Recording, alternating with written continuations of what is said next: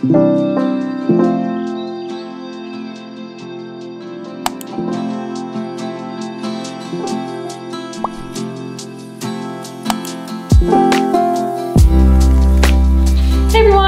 for joining me today.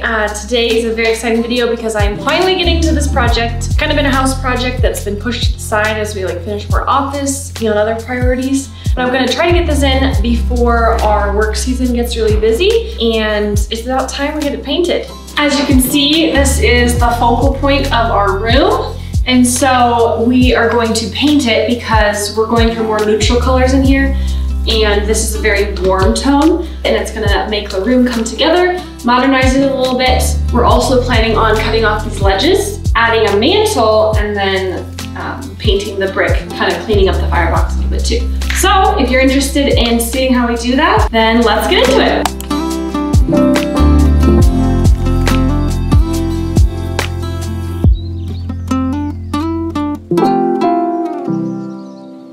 So this was back when we were refinishing our floors and such, but basically I just wanted to get the old stuff off of the fireplace and clean up the firebox so that it was ready when we would work on it in the future. And my sister Mariah was here and she was helping me out with that. And then pretty much it sat for a few months as we refinished the floors and got our office done and moved in and stuff. So this was a few months later, and this is what we were working with as a before. Wants to do this and the other person wants to do that, then this is what happens.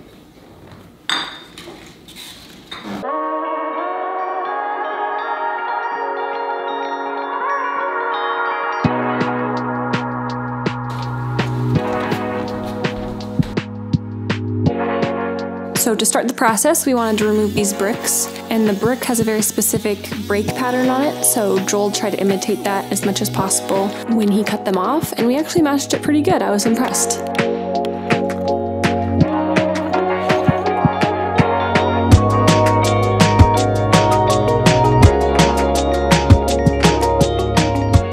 To vacuum up all the debris because it got everywhere, and it was actually sitting on the ledges of the stone, so I wanted to make sure I cleaned that off really good. And then I went and took this heat resistant spray paint and sprayed the inside of the firebox with it. I made sure to vacuum it really good, but other than that I just sprayed it because I just wanted it the same color, and it actually worked out pretty well.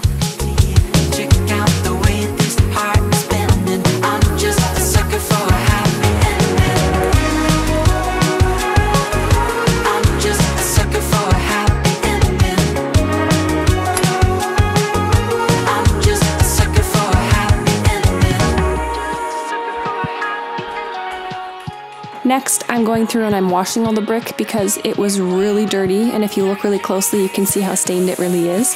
But I really wanted the paint to stick really well to this, and it had quite a bit of powder still on it from cutting off those bricks, so I went through and I washed it all really good, and then I let it dry for a day or two, I think, just to make sure that we didn't deal with any moisture when we painted.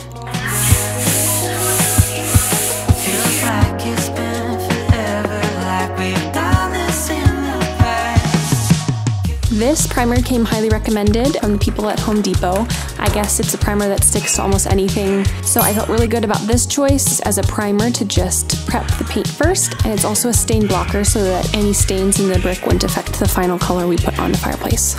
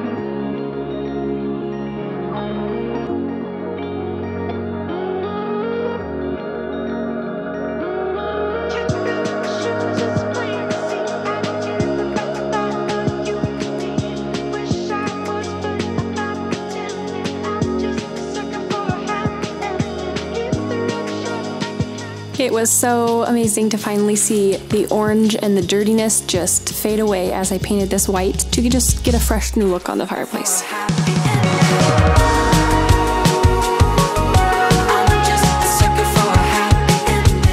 These are the brackets for the mantle that we chose, and so Joel's just going through and getting rid of some of the texture on the brick so that they sit nice and flat against the fireplace.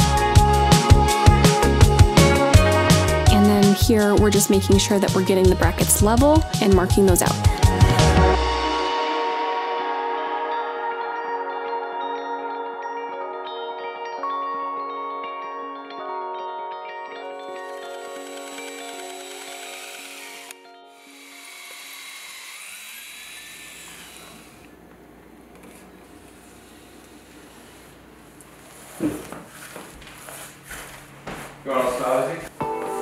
So this is the color that we chose, and it was so hard for us to pick a color. We probably looked at hundreds of them, but we decided to go with a contrasting color, and we really loved the dark, almost black look, but this has a slight blue undertone, and it just turned out so perfect and so beautiful.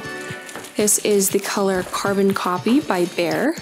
And I did a lot of research on what the best paint would be to paint a fireplace, since especially around the firebox where this paint was going to be getting exposed to intense heat, I was worried about the paint being heat resistant. And so I talked with some paint professionals, and they recommended an acrylic paint because it's designed to go on the exterior of homes and places where it gets really hot outside, like in Arizona. They're rated for quite a high heat, and so it was perfect for painting the fireplace.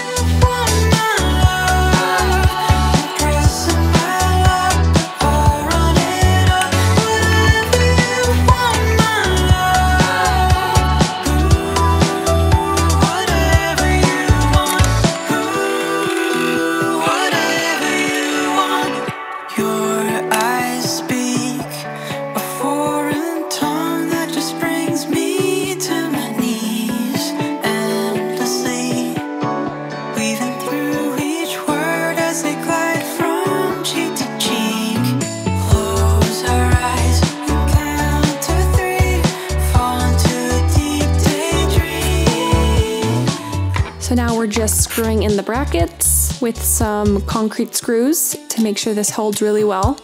And then Joel actually made a custom barnwood mantle for our fireplace, and it turned out absolutely beautiful. He is super talented, and so that's what you can see here.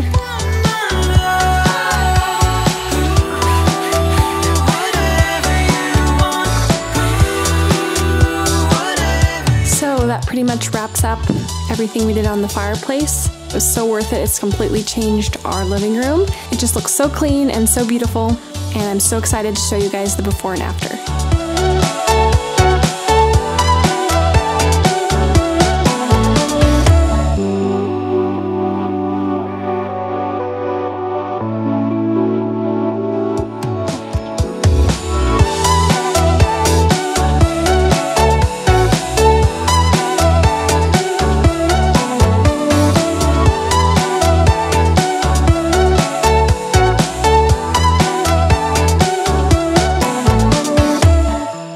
I hope you guys enjoyed this transformation. If you are doing a similar project and have any questions for me, leave them down below and I'd be more than happy to help. And thanks for watching, guys. Did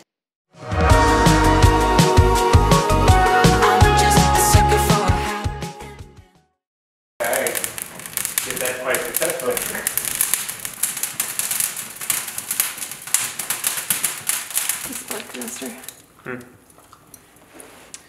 You know, it would probably actually just need to